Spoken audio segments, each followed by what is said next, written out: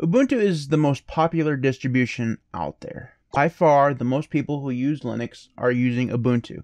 And that's really important because it means that the vast majority of new users who want to use Linux probably start with Ubuntu simply because it's the one that they find on the internet that is the most popular. Most people are always going to choose the most popular thing because they're going to associate that popularity with it being the best thing. Now, we can have a debate over whether or not Ubuntu is the best distro all day long, and I guarantee you that the Linux community is never going to agree on that. It's just not possible. We can't agree on any distribution as the best one. We all have our favorites. And trying to point new users at the best one is just not a good thing. It's a fool's errand, right? It's just not something that is going to be possible. So pointing them at the most popular distro is what's most likely going to happen, and that happens to be Ubuntu. So for those of you who are either just getting into Linux or just getting into Ubuntu for the first time, what I thought I'd do today is talk about 5 things that you can do that will make Ubuntu way better out of the box, and they're all really, really easy. So let's go ahead and jump in. Okay, so the first one is to install GNOME Tweaks. Now, basically what GNOME Tweaks is a application that you can install that will allow you to change and tweak several different things about the system. So you can do this by opening up the Software Center and then by searching GNOME Tweaks, just like so. And it will take a second to get up there, and then you hit install. It'll ask for your password, and we'll install that thing. Now, while we're waiting for that, basically what this allows you to do is allows you to go through and set certain settings that you aren't able to set by default. So these are settings that are not in the default settings panel. So let's go ahead and open this thing up. So hit the Windows key, which is also known as the Meta key, and then type in tweaks, and that will bring up the icon. You hit enter and it will open. Once it's opened, you may get a pop-up here that says extensions have moved. We'll talk about GNOME extensions here in a minute, but let's just go ahead and focus on GNOME Tweaks to begin with. So this will actually allow you to do several things. It'll allow you to change the GNOME theme, so you can go through and change it to the dark theme, which we'll talk about dark theme here in a minute. You can change the cursor, icons, all that stuff, and we'll talk about the shell and stuff later when we talk about extensions. You can change the wallpaper from here if you want to. This is not the only place you can change the wallpaper. You can also do that from the settings panel if you would like to do that. It's probably a better place to do it simply because it actually just shows you the wallpapers. But you can also change the lock screen wallpaper from here as well, which is not something you can do in the regular settings application. You can also control your system fonts from here, control several keyboard and mouse settings from here. All the startup applications can be controlled from here. I do believe that this is in the stock settings app as well, but I'm not sure about that. You can change several things about the top bar up here, including what the date and time actually shows up here, so you can choose whether it shows the week, day, seconds, and so on and so forth. You can't change from the 24 to the 12-hour clock here. You do that in the settings panel, the regular Ubuntu settings panel. Here you can change several things about the window title bars. Things like whether or not what happens when you double click, middle click, secondary click, and so on and so forth. The Windows category will allow you to change several things about what happens when you open and spawn new windows, and what happens when you hover over the windows themselves. And finally, you control what happens to workspaces when you spawn new ones. You can also control how many workspaces you have. So that is GNOME Tweaks. There's just a ton of stuff here that you can do. Now we'll actually be coming back to this here in a few minutes to do one of the other tweaks. But I'm going to go ahead and close this for now. Now the next thing you'll want to do is figure out what you want to do about snap. Now this is a very ambiguous tip, and the reason why is because some people are going to not even care what they do about snaps. For most new users, don't worry about this tip at all. Just use it the way Ubuntu has meant to use it. If you find that you don't like snaps later on, once you've learned what snaps actually are, you can then go through and disable them or use a different distro. But basically what I mean by this tip here is that out of the box, Ubuntu comes with a lot of snaps installed. Firefox, the GNOME Store, or the Software Center. And we can actually see what snaps are installed. If we zoom in here, do snap list. And this shows that we have Firefox, several GTK themes, and the Snap Store. All are snaps. One of the reasons why this is a problem is because on cold launch, meaning that you've never launched the application before during your current session, your first launch of that application is going to be really slow. And there are several other things about snaps that are just kind of annoying. Sometimes they don't play really well with themes. A lot of times the buttons up here have been disappearing, at least for me, for whatever reason. And that's not a great thing, right? It's just sometimes they're broken, sometimes they're really slow. And on top of that, the whole idea that they're controlled by Canonical, it's not necessarily the greatest thing. But you can use them. If you have no problem with any of the things that I just said, leave this the way it is. But if you don't care for snaps, there are several things you can do. You can go through and tediously pull snaps out of Ubuntu and uninstall snapd and never have snaps here installed. It's not the best solution, simply because eventually you're going to go through and try to install something, and in the background it'll actually install snap again, and you'll end up with a snap whether you want it or not. So getting rid of it is kind of a pain in the tuchus. What you can do instead is just ignore snaps completely. You can pull Firefox out of the snap thing and install the Firefox binary. There are several tutorials online on how to do that, so if you want to find out how to do that, you can do that. You can do the same thing with the Snap Store if you really want to, or just ignore the Snap Store completely and just use apt. My recommendation would be to go through, uninstall snaps like this. So snap, remove Firefox, and then enter your password, and it'll go through and uninstall Firefox, and then you can go through and install the binary for Firefox if that's what you want to do, or you can install a different browser. And another reason why you might want to go through and not use snaps is simply because Flatpak is better. Now, this is my opinion, but for me, Flatpak is just better. So you can go through and use the Flatpak of Firefox if that's what you want to do. You can go through and install a lot of stuff from FlatHub if that's what you want to do. For me, FlatHub and Flatpak are just better than Snap is. You don't have a lot of the problems that you get with snaps. They're not slow. They seem to be a little bit better on permissions and such. So there are a lot of benefits to using Flatpaks instead, or you can just stick with snaps. So this whole tip here is just to get you thinking about what you want to do.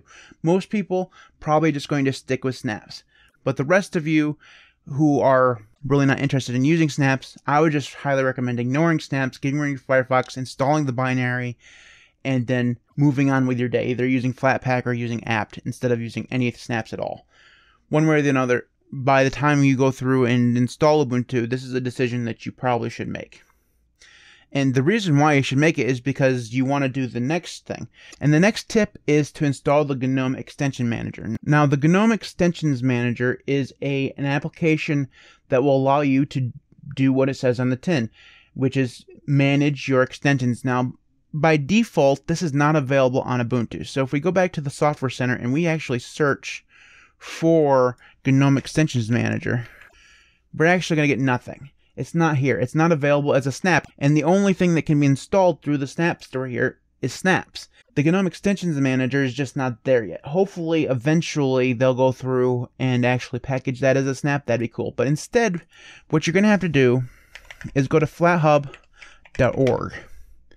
And we're going to have to set up FlatHub in order to do this. But what we want to do is search for GNOME. And this is the one that we want right here. Now, in order to actually install this, we're going to have Flatpaks enabled. And in order to enable Flatpaks, you actually have to go through and do this. You click on Quick Setup at their homepage, click Ubuntu, do this line first. So we're going to install Flatpak. And it will eventually ask you for your password if it hasn't already. Go down here and we need to do this part here. Might as well just copy and paste. Control-Shift-V in order to paste in the terminal. Hit yes again.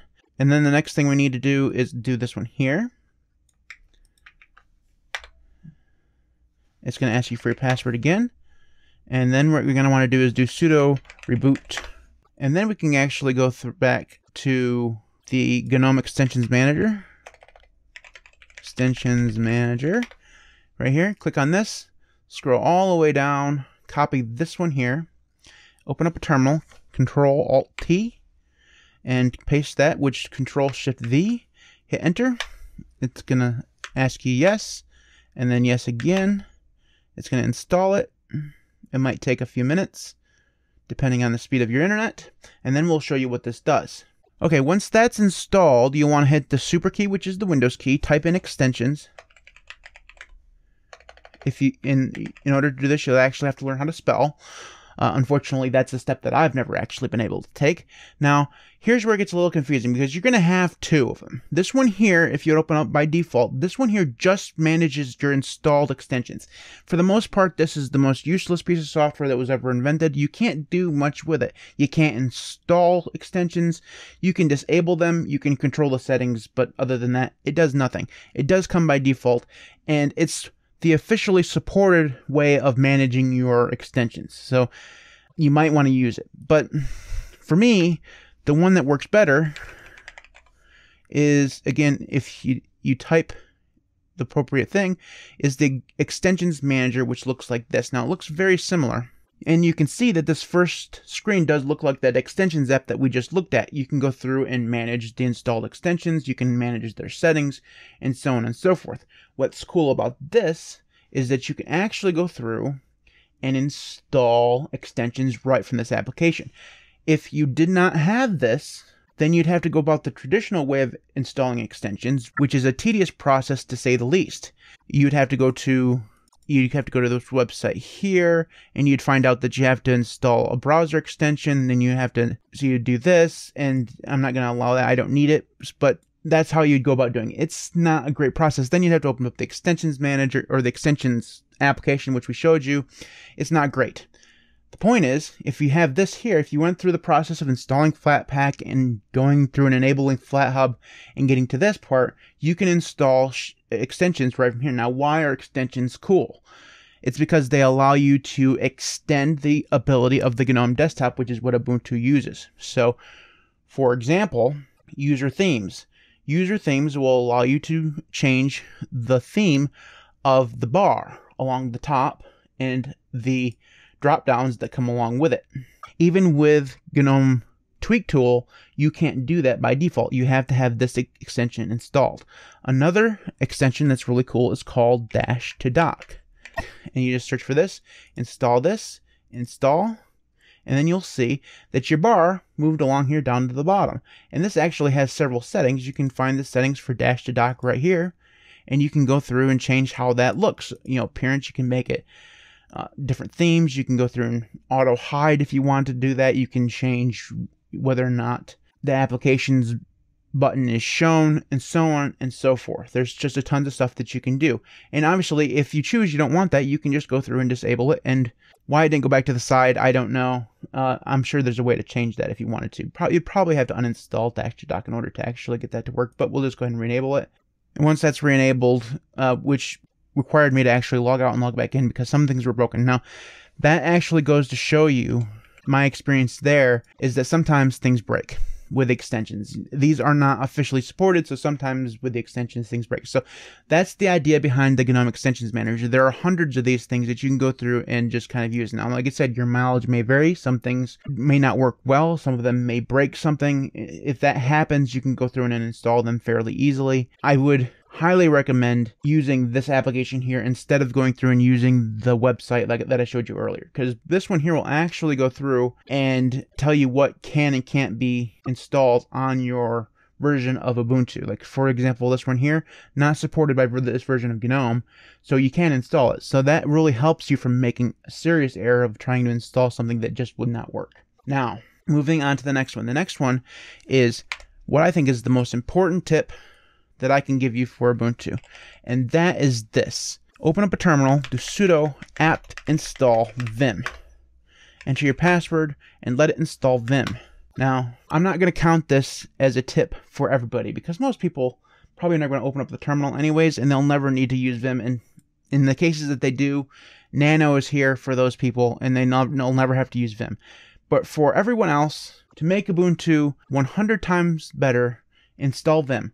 Why Vim is not installed by default, I don't know. The reason why I like Vim is because Vim is awesome. It is the tool of the gods, and if you have to edit text in the terminal, you should be using Vim. That's just an opinion, but it's the right opinion. So moving on, like I said, I'm not going to count that one.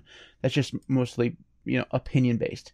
The next one is a very superficial way of making Ubuntu better, and that is enabling dark mode. So by default, this is what all of your applications look like. They're not as white as they could be, but they're definitely pretty bright.